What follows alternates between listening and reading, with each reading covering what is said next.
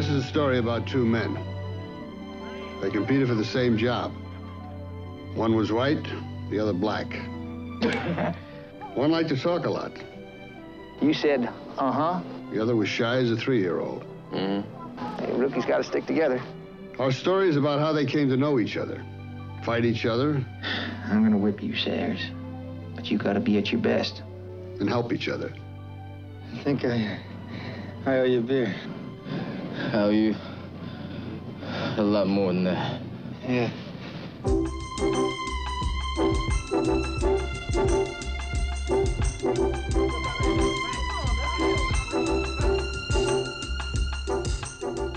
What it comes down to is that J.C. had a notion here, and Ed seems to think it's a good idea. We'd like you and Brian Piccolo to room together. You had me worried. I thought it was something really. This is something really. Man, you're talking about a white man and a black man rooming together on a team that's never been done before. What J.C. is saying is that there may be some pressures, severe ones.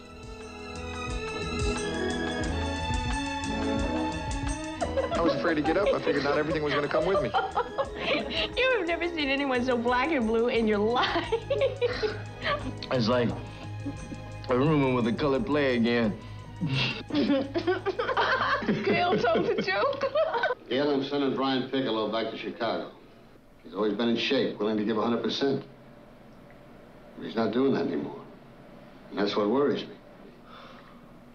I don't know what it is. Could be something physical, or it might be an emotional disturbance.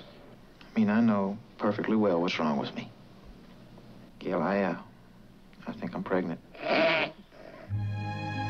Don't make fun of me, Brian. I'm scared.